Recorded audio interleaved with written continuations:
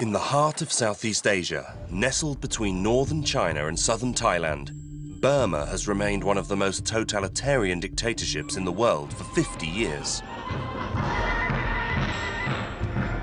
3 years ago, the ruling military junta finally stepped down from power. Aung San Suu Kyi, Nobel Prize winner and the regime's main opponent, was subsequently released from prison. Since then, an entire people has dreamed of freedom, and the country has opened its doors to tourists.